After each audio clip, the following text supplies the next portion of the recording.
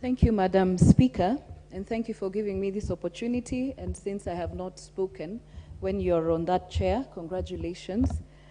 And I just want to speak to a number of things since I sat on the Appointments Committee. Madam Speaker, I would like just to say a few things and to probably correct some of the aspersions that have been cast upon the committee. Under the chairmanship of Honorable Speaker, which he did a fantastic job to actually chair that committee, you wouldn't have known who is in the majority, who is in the minority. I believe because we were also even being vetted by Kenyans on how we conducted ourselves, we asked pertinent questions that touch on Kenyans, and we were from diverse counties and constituencies, and so the questions that we asked also reflected the various needs of Kenyans from across the country, Madam Speaker. It is then unfortunate for members to come and say that we were just playing politics, we were biased, or that even as minority, we are settling scores in this House. Madam Speaker, and I thank members of this House for approving us to go and sit in that vetting committee. When we present ourselves to run for office, we are vetted by the public. They know who we are, they know what we stand for, they decide whether you want them to represent them or not. And so the vetting takes place at the ballot. But when we are then presented as a committee to do our vetting, we give our opinion that this is what we think, having sat through long hours. We used to sit from 7 a.m. to 8 p.m. and you listen to each candidate. We look at the requirements, both the statutory requirements of whether you have the documentation and the things that are needed, and also whether you fit the office. And that is why we ask the questions. Otherwise, we would just then ask you whether you have the EACC document, you have the good conduct, actually degree is not even needed to be approved to be a cabinet secretary. But then we went ahead to ask the questions and to really question your suitability, Madam Speaker. And so I just want to ask the members as they debate that once we presented and we tabled this report, that was our opinion. You will have yours, and you will even have a bigger one because you will actually vote. And so it will be brought, it has been tabled, you will read it, you have read it. You can have a contrary opinion without casting any aspersions to the committee members. And also to my colleagues in the majority side. When now they want, we had a unanimous decision. And now wanting to say it was from the minority side alone, that is also unfortunate because you can't table something and then also want to run away from it or to make us look like, we're the bad ones and even make the women more bad because it's a woman on it. These are just our opinions and you can have your opinion. And I think the majority whip, by thinking you're helping Honorable Malonza, by bringing issues of her periods on this floor, you are actually making it worse because we didn't judge her on that. And I just want to tell you this. Those are not the things we were looking at.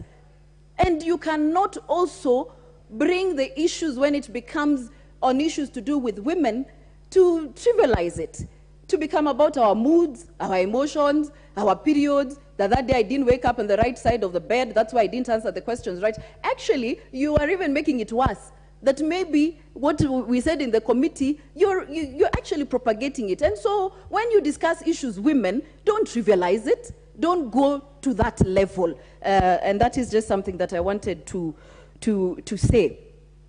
Madam Speaker, thereof, I would like to present to this House that just apart from talking about the three nominees, you will have your opportunity to debate and even to cast your vote on what the committee thought about. But I just want to say quickly that one of the observations I also noted in the composition of the nominees is that there was no youth, there was no one who's under 35, And I believe that there are Kenyans, young people in this country, who can actually sit in the cabinet. We also have people living with disability who are, which is actually in our constitution, that when we constitute, different boards, positions, cabinet, I do hope that His Excellency the President will then consider people living with disability with the subsequent nominations in PSs and other positions in boards, and even the young people of this country. And since he didn't meet his promise when he signed the charter of 50-50 in gender, I hope then he can do it also in the subsequent nominations.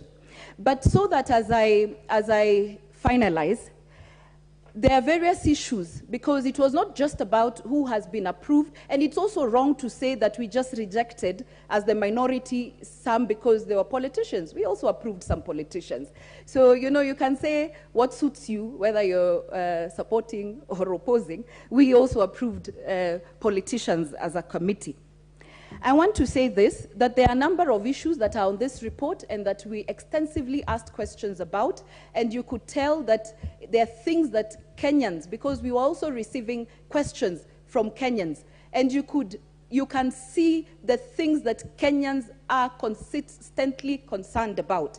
And one of them is the cost of living, and so that once the nominees are passed, and especially those in this house, and sworn in, especially those that their docket touches on the economy, those that their dockets touch on food security in this country. We are facing a severe drought like no other.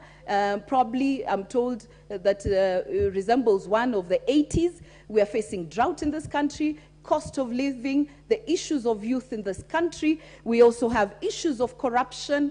Kenyans are really watching these nominees. Why we were asking what you're worth. We will be checking also as this parliament to see in the next 5 years what you have been able to get and how you've gotten it.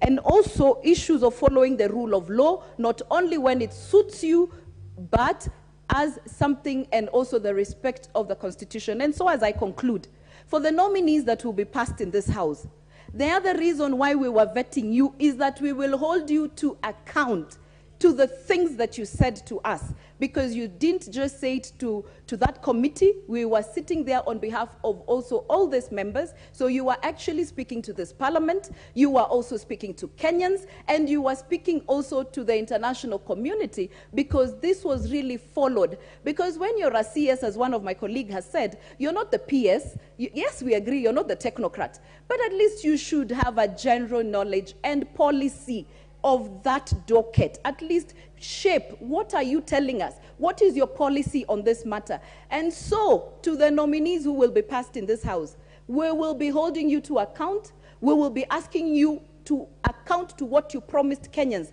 during that vetting. Don't take it that it was just like a process. It's a process that we were just doing in this house.